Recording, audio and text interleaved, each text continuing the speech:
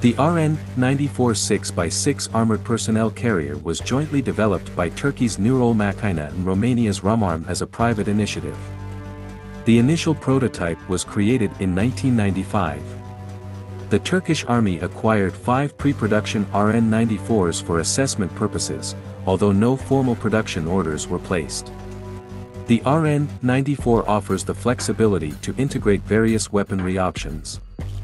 During trials, it was equipped with the Giant Dragger turret, featuring a 25mm cannon and a 7.62mm coaxial machine gun. The first version of the RN-94 prototype included 12.7mm and 7.62mm machine guns. The vehicle's armor affords protection against small arms fire and fragments from artillery shells. Additionally, the vehicle is equipped with NBC, nuclear, biological, chemical, protection and automatic fire suppression systems.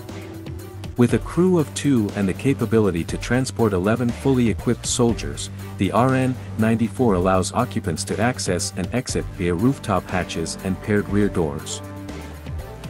Multiple firing ports are available for the crew's use.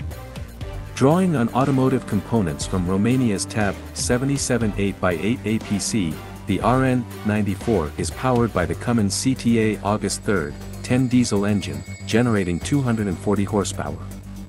Notably, the vehicle is capable of full amphibious operation and employs twin water jets for propulsion while in water.